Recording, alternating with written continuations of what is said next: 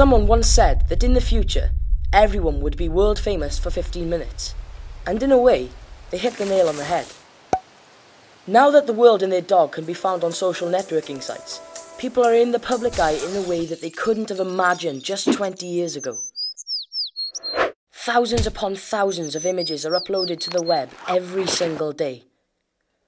But many people don't realise that once the image is uploaded, they can lose control of it forever. Bullying has always been a problem, and bullying online is no different from bullying in real life. If someone posts abusive messages about you online, you don't have to accept it. Report it to your school, parents, or employer. And if you tolerate or join in with the bullying, that makes you as bad as the person who posted the photo.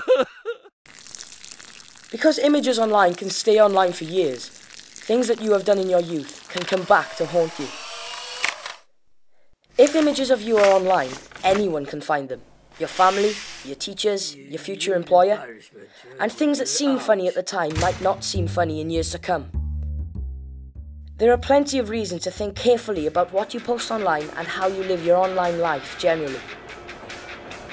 When you become someone's friend, you might not know who they really are. And being someone's friend on a social networking site or during online gaming, you are giving that person access to your personal life, access to personal information about you, and in some ways letting them into your home. If we think about how we live our online lives, we do things every day that we wouldn't dream of doing in the real world. Would you tell a stranger your exact date of birth, whether you were single, and then give them loads of personal photos to do whatever they want with? I thought not. The internet is a real community of people who are connected by computers. So treat people that you don't know on the internet as strangers that you might meet in the street. Keep your personal information private. Do not share it online. You should never meet up with anyone you met online without telling an adult first. Use nicknames or aliases while using chat rooms or during online gaming.